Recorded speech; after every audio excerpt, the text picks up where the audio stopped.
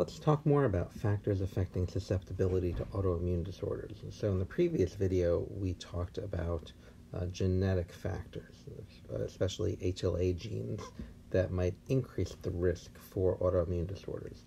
Now let's talk about environmental factors that could also increase the risk of being diagnosed with an autoimmune disorder. And in this case, we're talking about pathogens that trigger an autoimmune response. How can a pathogen trigger an autoimmune response?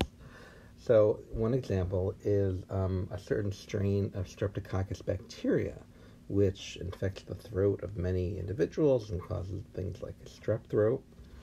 If that pathogen isn't cleared quickly enough, maybe not given antibiotics, the immune system is going to have to keep fighting it, and maybe the immune system recognizes the pathogen using antibodies. So there's an antibody response against some molecule found on the surface of this streptococcal bacteria. And that's great in combating the infection. What is not great is that some strains of streptococcal bacteria have a molecule on the surface that elicits an immune response, and that molecule shares epitopes with host molecules. So on the right there, I've drawn some host cells, and on their surface is a molecule that is similar in three-dimensional structure to molecules that elicit an immune response on the surface of the bacteria. So in the course of generating an antibody that has an antigen binding domain that binds the surface of the bacteria, we also now have an antibody that also has some affinity for molecules on the surface of our cells, or in the soluble, a soluble molecule, for example. So it could be a type 2 or type 3 reaction here. It is known that some infections due to streptococcal strains could result in what's called a rheumatic fever. It involves having this normal bacterial infection, fighting the bacterial infection, and those antibodies then being cross-reactive with host molecules found in heart tissue, kidney tissue, and in the joints. And so these antibodies, which were generated to recognize the pathogen, now recognize molecules in these tissues. And when the antibodies bind autoantigens in these tissues, they're going to induce complement activation, inflammation, opsonization, the things that antibodies have in their effector function. And so this is known as rheumatic fever, and it can be life-threatening. It can cause heart failure, it can cause kidney failure, and it can cause debilitating arthritis. And again, due to the fact that there's some overlap between pathogens and their epitopes and host epitopes.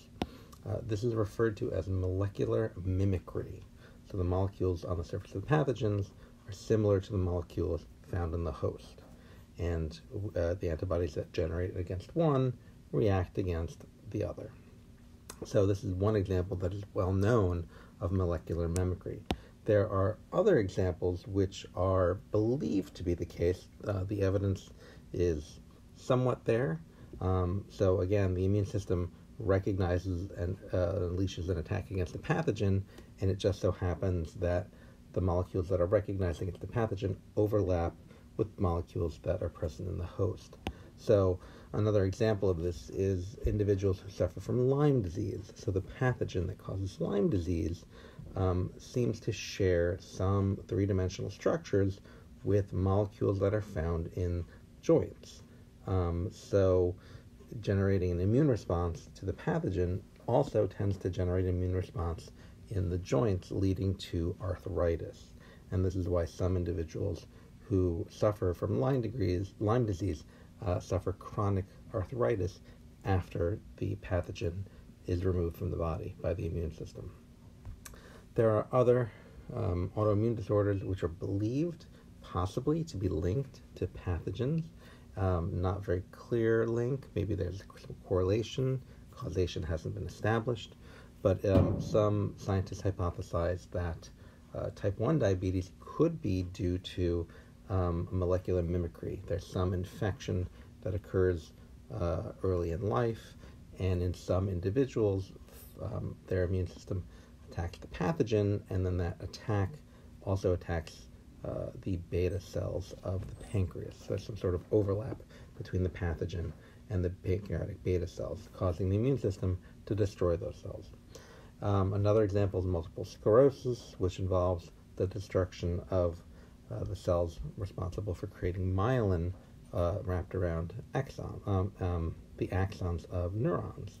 And it is believed there's some possible link between infections and the immune system combating the infection and then also attacking the cells that produce these myelin sheaths.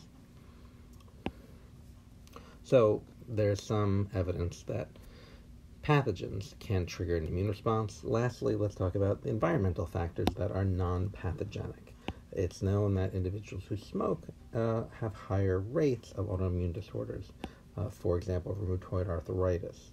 And so there are mechanisms that have been worked out that have deduced that individuals who take in cigarette smoke are causing changes to molecules in their body via the smoke, the heat, the molecules that they're taking in, and once those molecules change, they elicit an immune response. So the immune system now believes these molecules are pathogenic and unleashes an attack, and a lot of these attacks concentrate in the joints, leading to arthritis.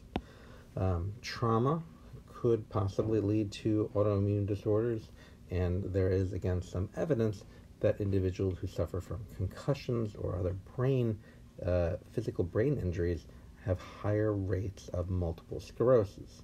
So possibly the trauma would unleash an immune response in the nervous system, and that immune response would be targeting cells that are wrapped around the axons of neurons and destroying those cells. So there's some evidence that correlates brain trauma or concussions with an increased risk of multiple sclerosis. These are some examples of factors that affect susceptibility to autoimmune diseases. There are more, and these are just a few.